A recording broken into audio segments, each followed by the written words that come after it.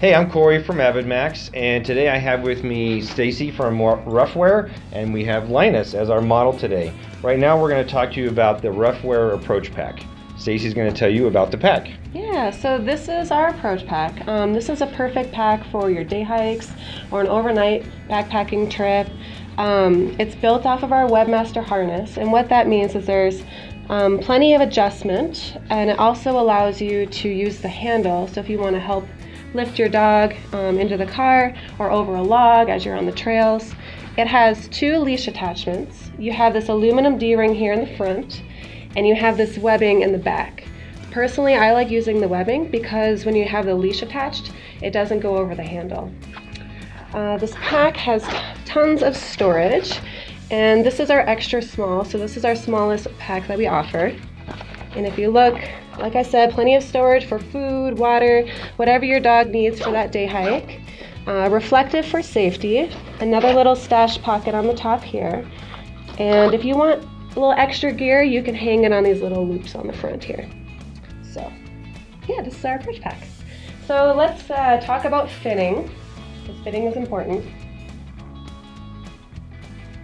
Okay, so if you have a really nice measuring tape here, and you grab your dog, and have your pup stand up. Okay. Stand up. And you can tell dogs will be dogs, so just be patient with them. And Linus is 17 inches, which is, our extra small packs go from 17 to 22 inches.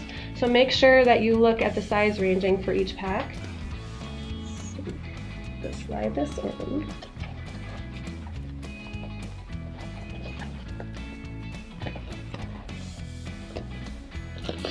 Okay, so we'll just slide them over the dog's head first.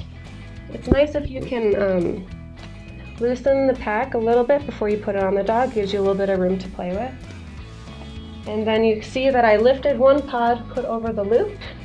So the chest pad is right in the front. And then we buckle on the side. You want to turn around, pups? So everyone can see? Just like that. Make sure the straps aren't twisted, and so the padding is on the center of their stomach. And then on the pack, we have these extra little straps here. And what you want to do is attach those onto the straps so the pack doesn't bounce around when the dog is playing. Important things to note on the fit is you want the chest pad to be right in the center of the dog. You don't want this creeping up into their throat because that could hurt them. And then also this strap on the bottom here, you want to make sure that that's far enough behind the dog's legs, and the way you adjust that is the strap right here, the adjustment right here. But this looks pretty good. A nice little test too is run your fingers all the way through the straps, making sure you can put 2 fingers all the way around. And there we go. This is our approach pack. If you liked our video, make sure to give it a thumbs up, as well as add any comments or suggestions down below. For more fly fishing and outdoor related videos, subscribe to our AvidMax YouTube channel. Thanks for watching, and we'll see you out there. I swear my love is true, I use my heart over my mind. I'm not over you.